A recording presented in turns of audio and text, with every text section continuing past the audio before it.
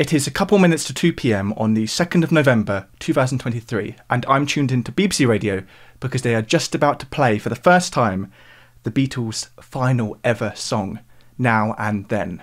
So unfortunately, I'm unlikely to be able to play any clips from the final version of Now and Then in this video due to copyright reasons, so do go check it out elsewhere. But let me now tell you about how we wound up here, how we are over 50 years from the breakup of the Beatles, and yet now, only now, are we hearing the final ever Beatles song. For the longest time, the last Beatles song, the last previously unheard Beatles song to be released, were the singles released alongside the Let It Be album in 1970, the last Beatles album to be released. And with John Lennon tragically dying in 1980, you would have assumed that that was the end of any potential new Beatles music. But in the 1990s, Yoko gave Paul a tape of 4 John Lennon demos recorded at his piano at his suite in the Dakota in New York. For any new songs to truly be considered Beatles songs, they would have to include contributions from all 4 Beatles. So these John Lennon demos provided the perfect way to finally release some new Beatles music. Sure enough, in 1995, with help from the Beatles' original engineer Geoff Emerick and with Jeff Lynne from ELO producing, the Beatles released Real Love and Free as a Bird, which were based on these demo recordings by John.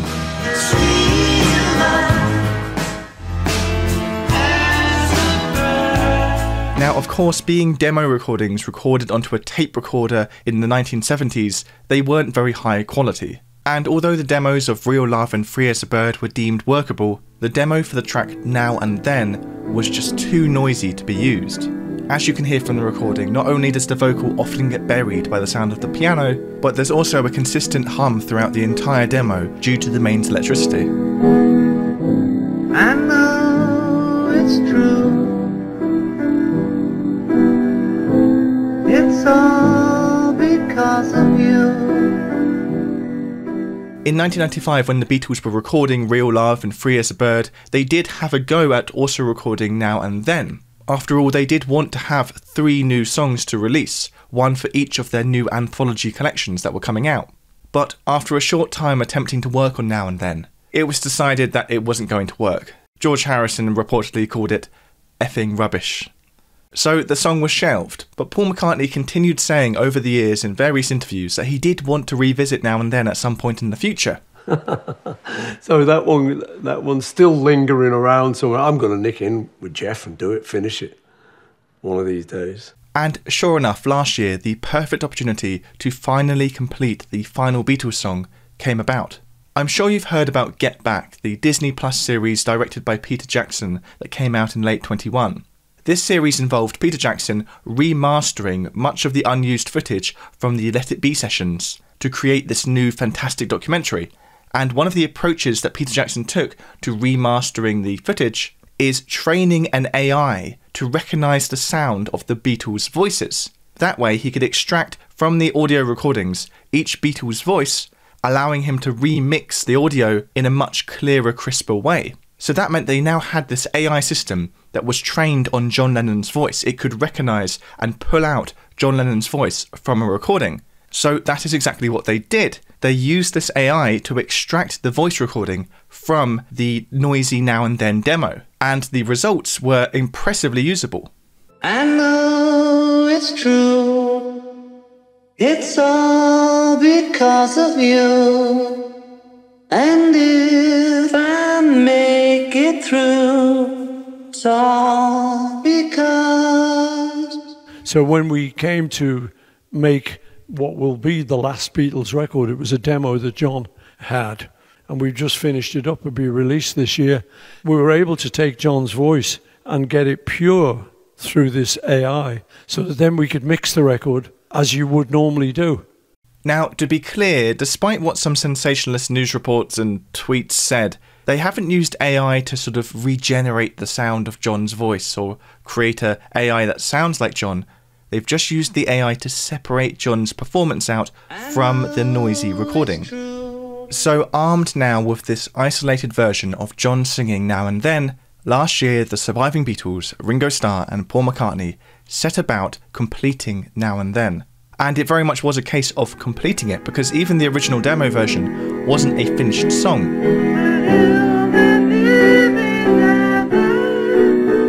there were still missing elements, missing lyrics that Paul and Ringo would have to fill in. Now, of course, earlier I said that for a Beatles song to truly be a Beatles song, it would have to include contributions from all 4 Beatles. But, of course, tragically, George died in 2001. So how is George represented? How is George contributing to this track? Well, back in 1995, when Ringo, Paul and George first had a go at recording Now and Then, George laid down some guitar work, which was thankfully saved through the years and has now finally been used in this final version of Now and Then.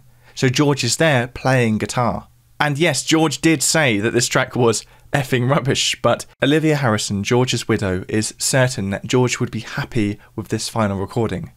If George were here today, Danny and I know he would have wholeheartedly joined Paul and Ringo in completing the recording of Now and Then.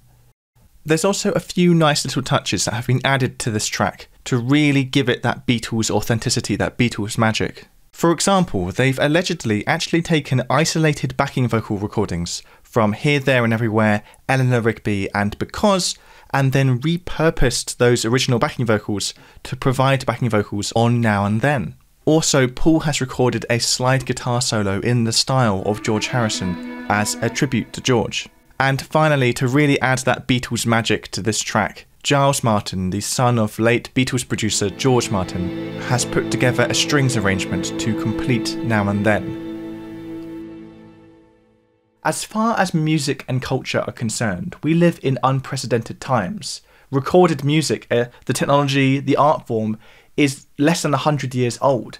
So is it really going to survive the next 100, 200, 500, 1,000 years? Yes, we have the means of recording and archiving all of the music and culture that we have today, but in 1,000 years' time, will the average person actually still listen to any of the music that we listen to today?